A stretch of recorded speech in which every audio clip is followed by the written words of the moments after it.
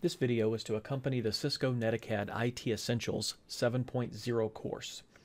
This video is Chapter 1, Introduction to the Personal Computer. In Chapter 1, we're going to be looking at personal computers and PC components. 1.1, the personal computer.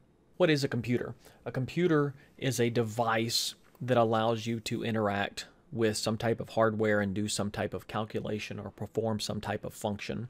This is a simple breakdown here of different types of components that could make up a computer. Number one over here could be a scanner, flatbed scanner that you would have here, or some type of device where you take documents and input them into the computer. You might have a central processing unit. You might have memory or random access memory. You could have expansion cards, like a video card that could go onto that motherboard. You can have power supplies. You can have an optical disk drive or not. Most newer computers are not coming with optical disk drives, but some still have them. You could have some type of storage device, either a hard disk or an SSD. Your motherboard, which connects all of these components together. Speakers or some type of headphones. A monitor, system software, and the system software would be things like your operating system, Windows, Linux, Mac operating system, and then you can also have application software. These are the things that allow you to do some type of function, such as browse the internet, create documents, send email messages to someone else.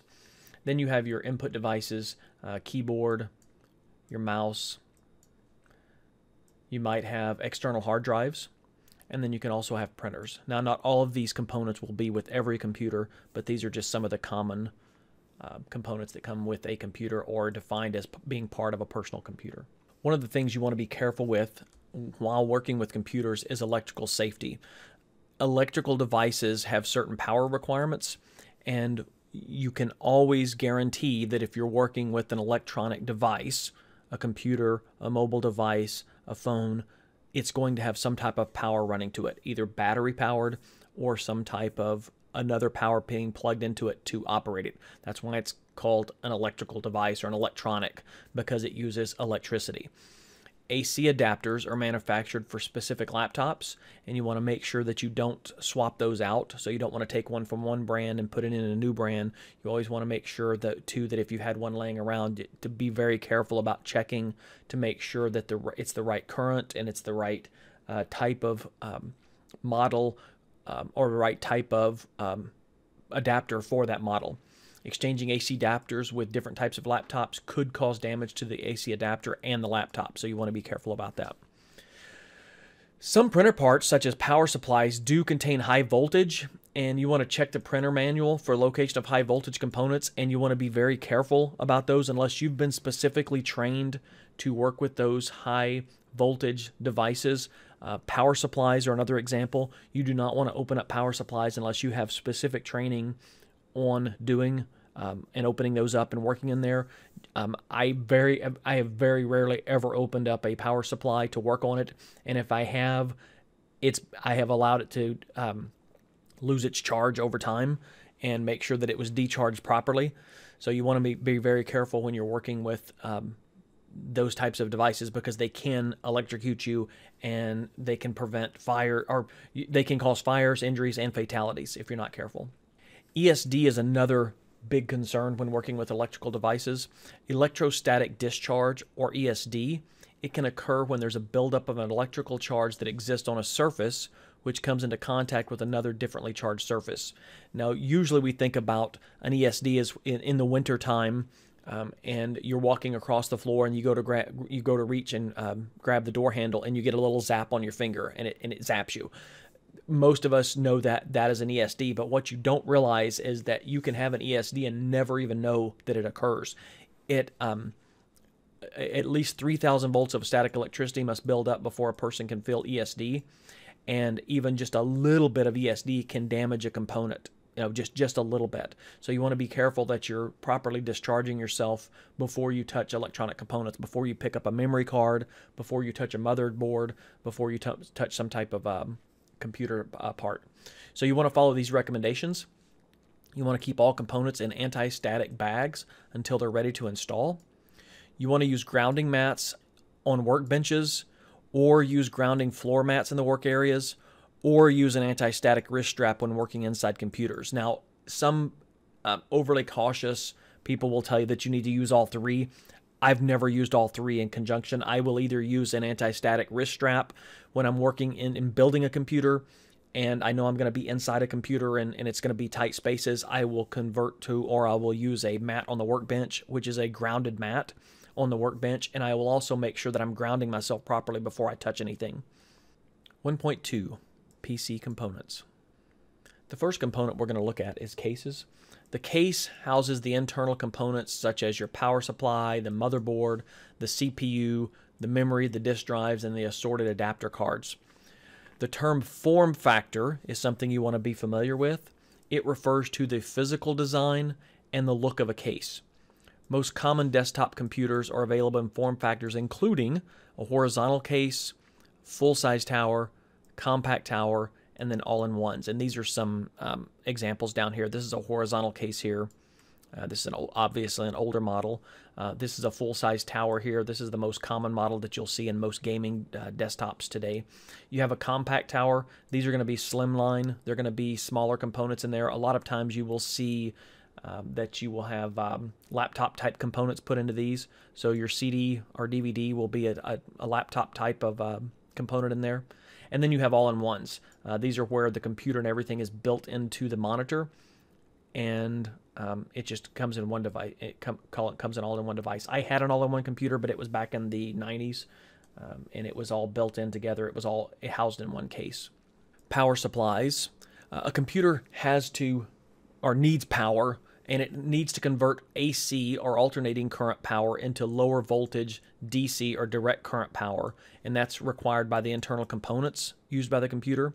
So a desktop computer power supply form factors include advanced technology, or AT.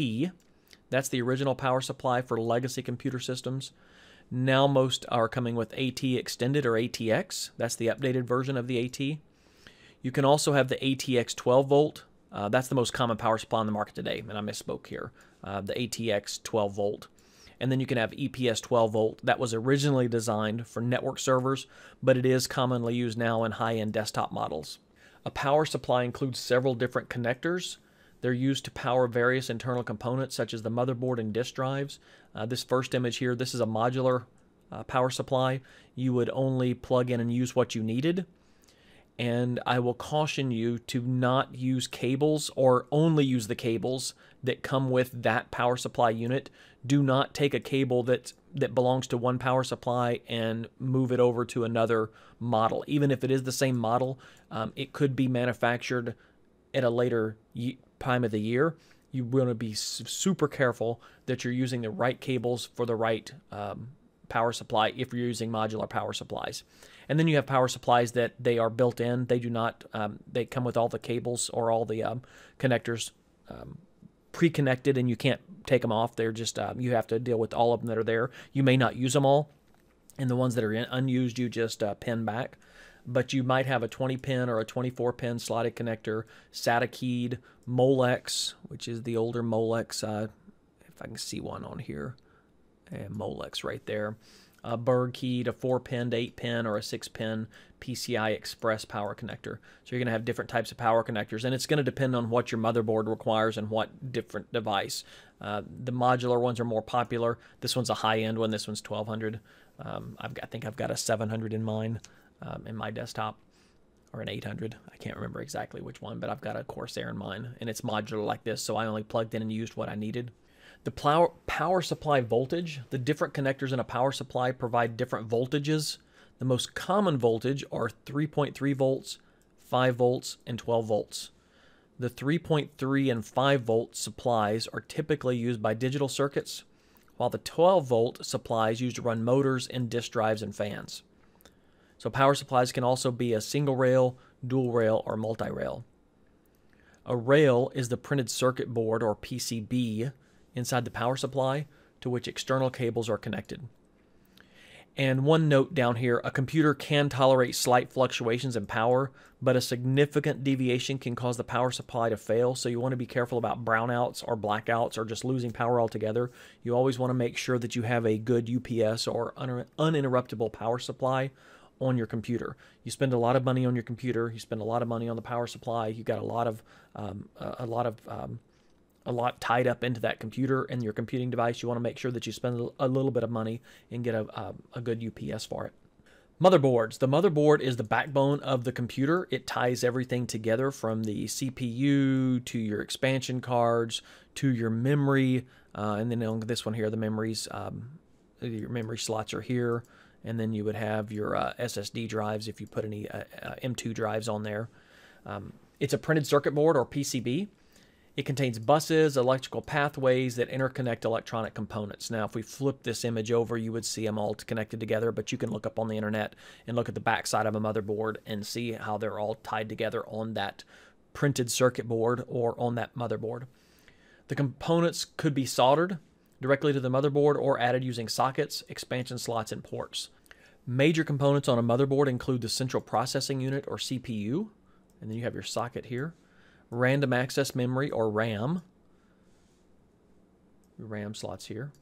Your expansion slots, your chipset, your BIOS or your basic input-output system, and that's what, when you first turn on the power to the computer, it needs some type of system to be able to say, hey, here is everything connected properly, and that's what the BIOS does.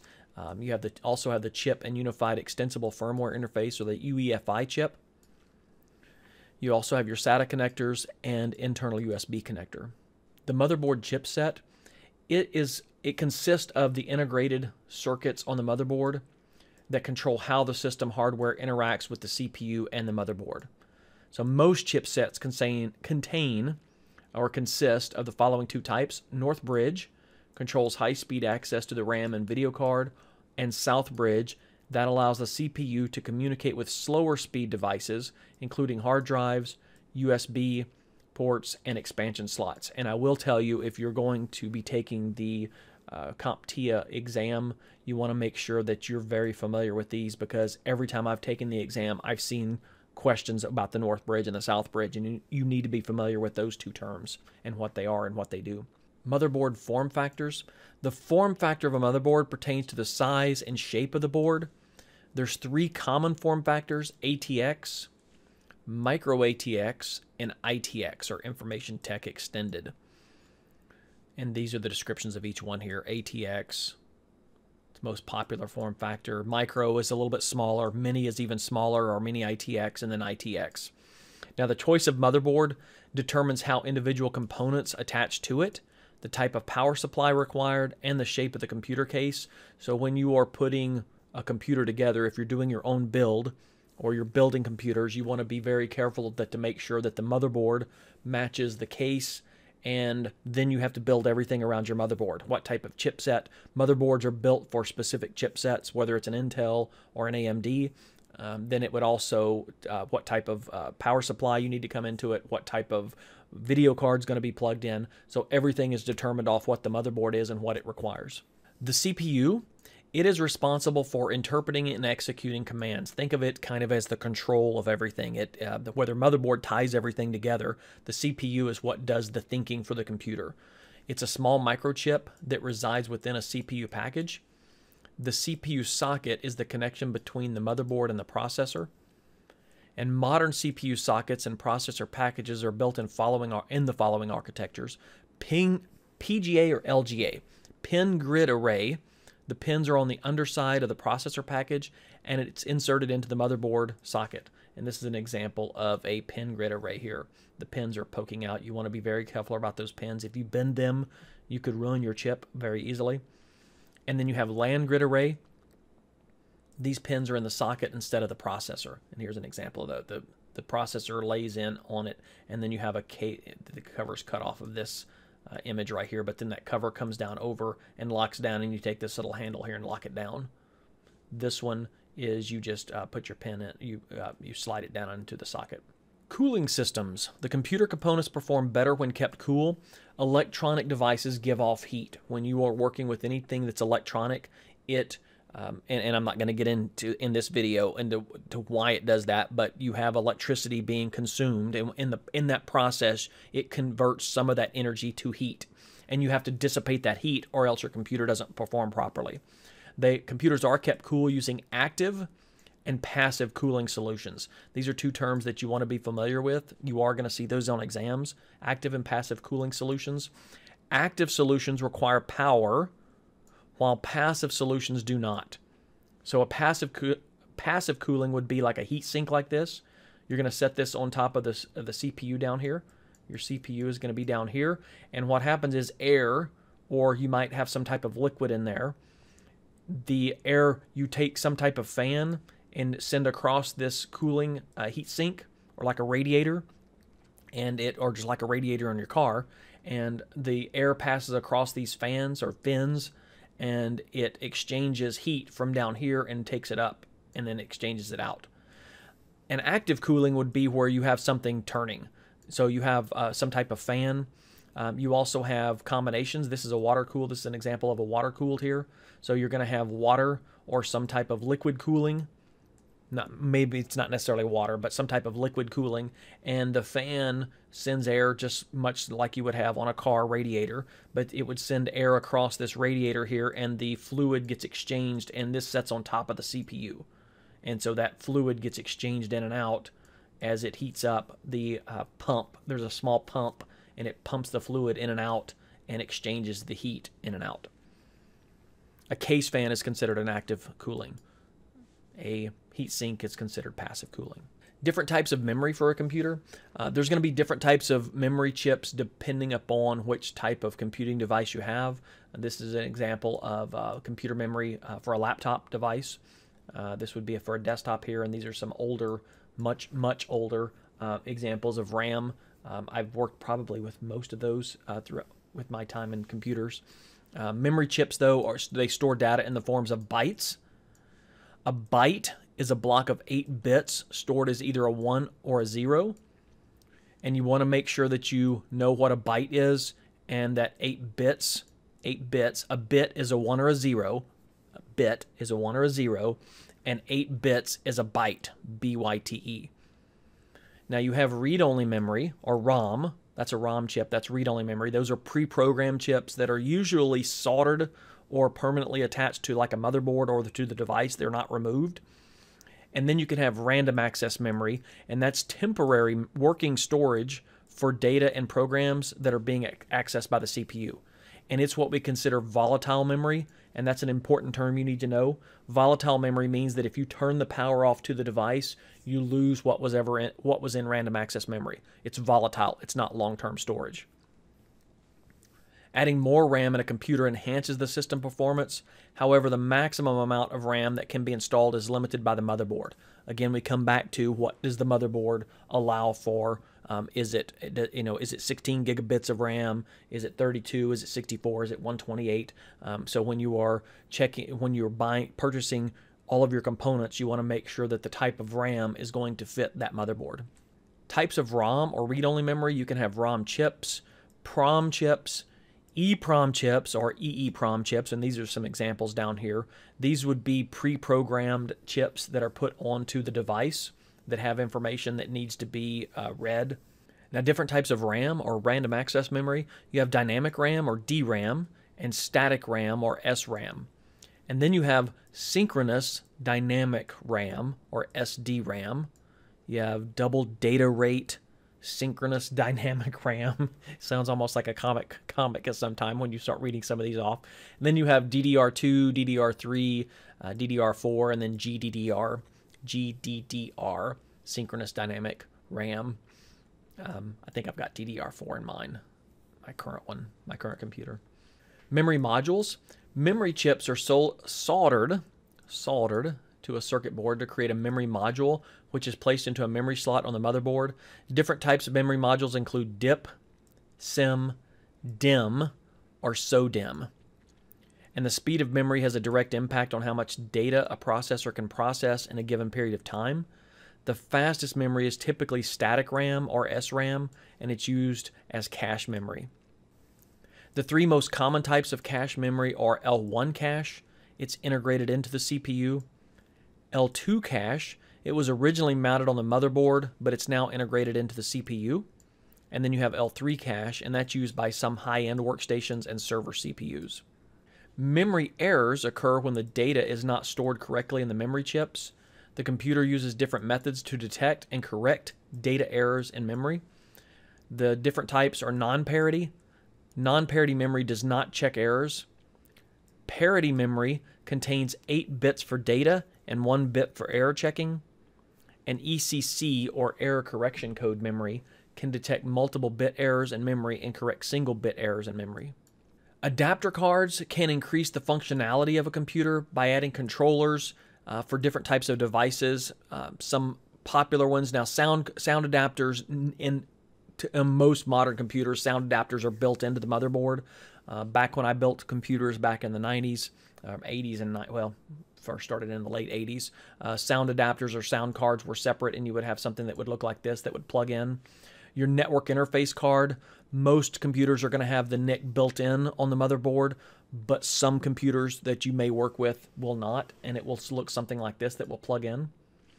A wireless NIC card, a video adapter or display adapter known as a video card, and if you know anything about computers or work anything about computers in the 2021, 2020 time frame, GPUs, graphic processing units or graphic cards are very expensive.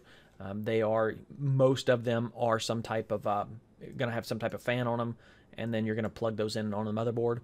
You might have a capture card, a TV tuner, a USB controller card, where you can add more USB devices in, or an eSATA card. Computers have expansion slots on the motherboard to install the adapter cards, so you would have something that would look like these that you would plug those in, and I'm going to go back to the previous screen.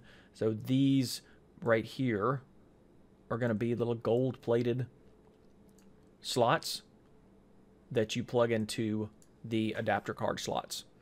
And the type of adapter card connector must match the expansion slot. It's got to match. Otherwise, it's not going to work properly.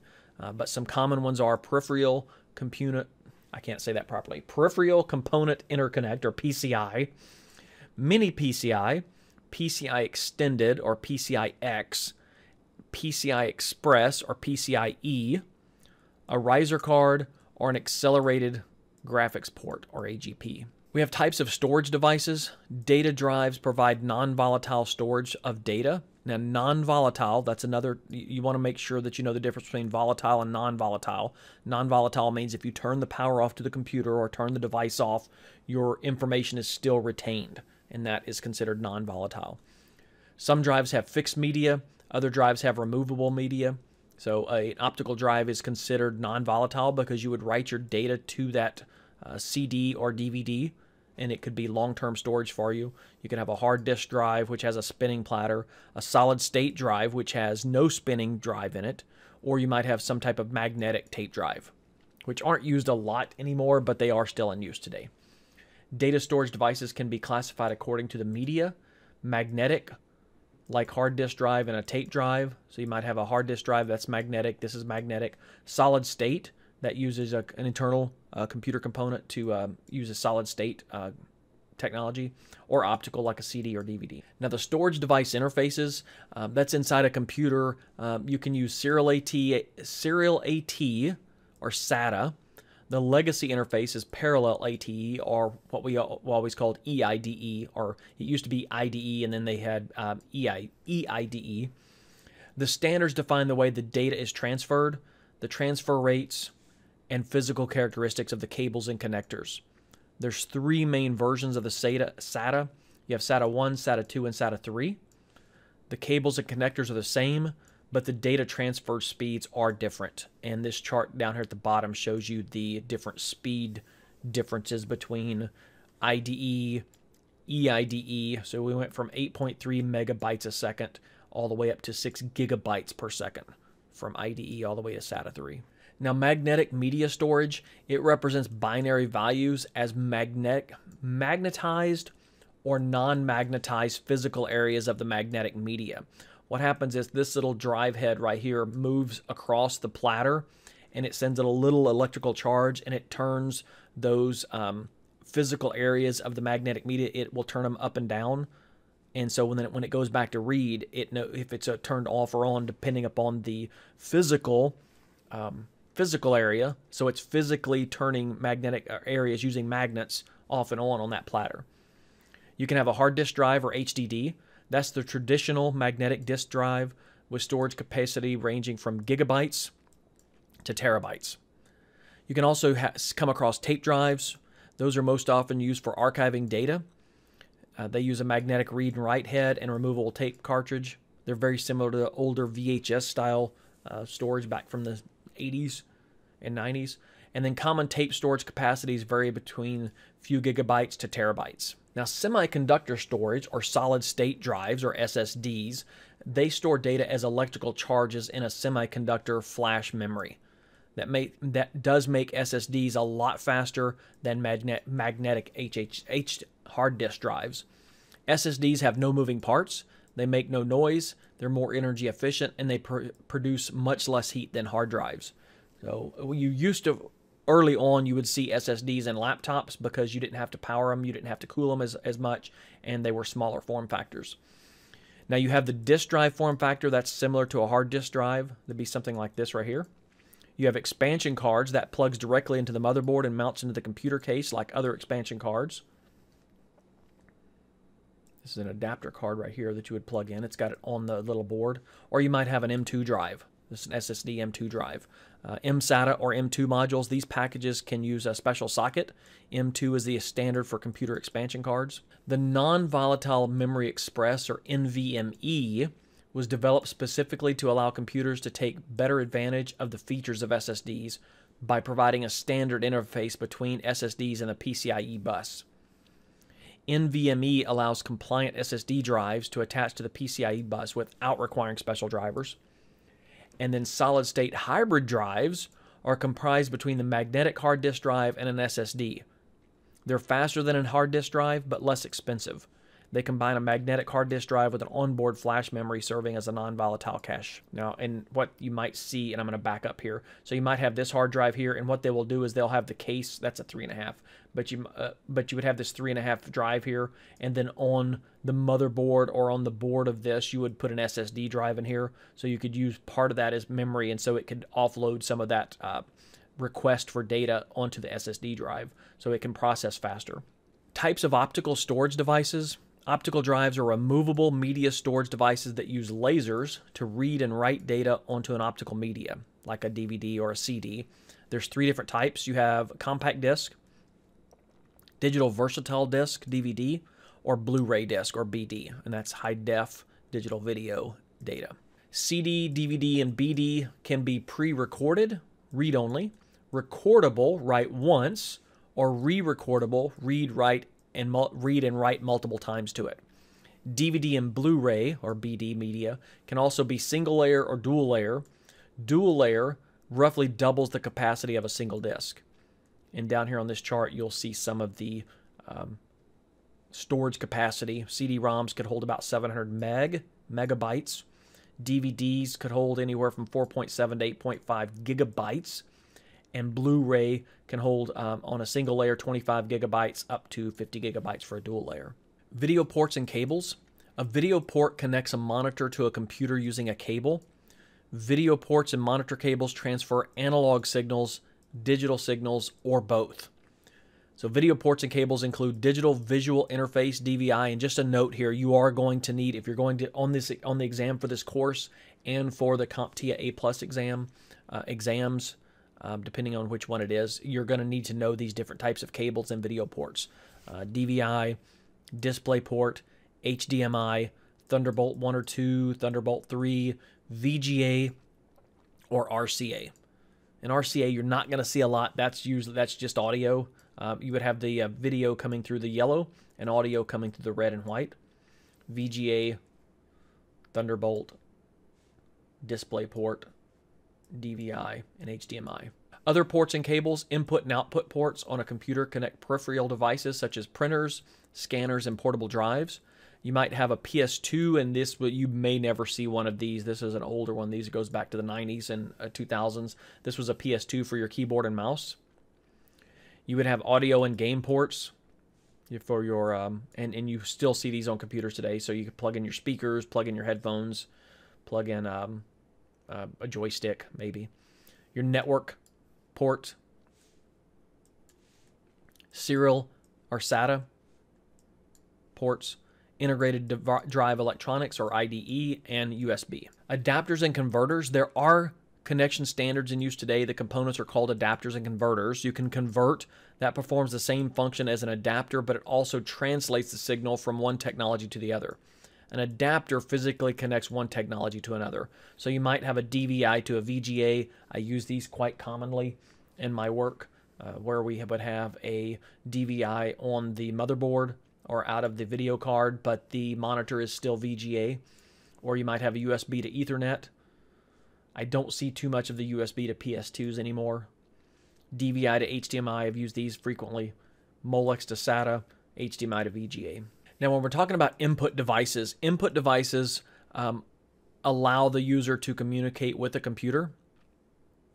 Some of the first input devices included keyboard to mouse. Those are two of the most common used input devices, still in use today. A flatbed scanner would be an input device, image documents. Joysticks and gamepads were input devices. You might have a keyboard video monitor switch, keyboard monitor mouse.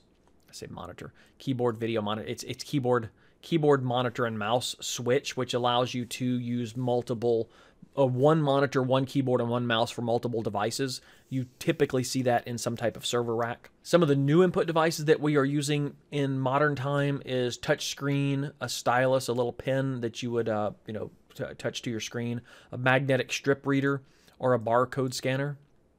Those are also input devices. Just think of an input device anytime. The way I remember an input device is anytime you are providing data to the computer, into the computer, it's an input device. You might have a digital camera. You're taking data and putting it into a device. Webcams, signature pads, smart card readers, microphones. Those are all input devices.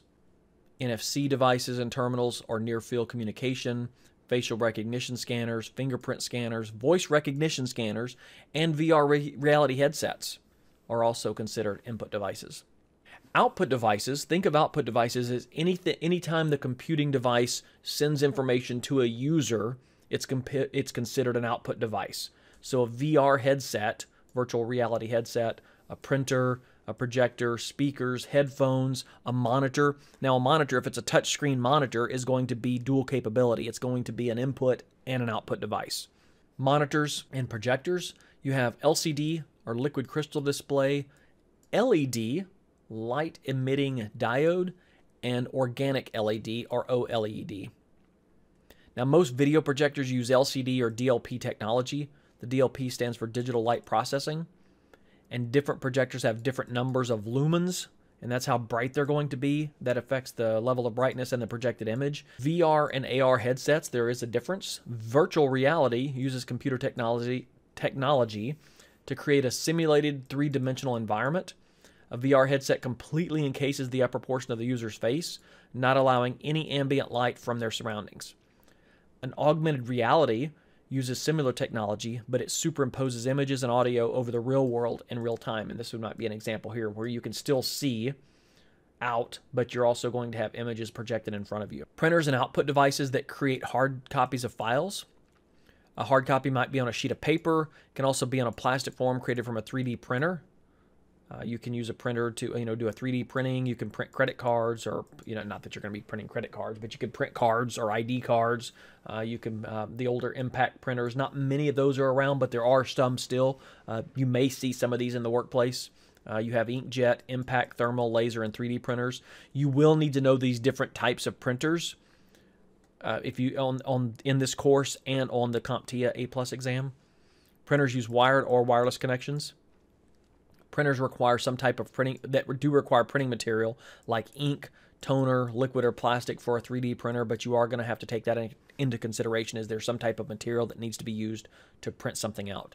And printers also use drivers to communicate with the operating system. Speakers and headphones. Speakers are a type of auditory output device that's just for the surrounding area, and headphones are either like an earbud or an earphone that's over the ear or in the ear, and those either projected wirelessly or wired.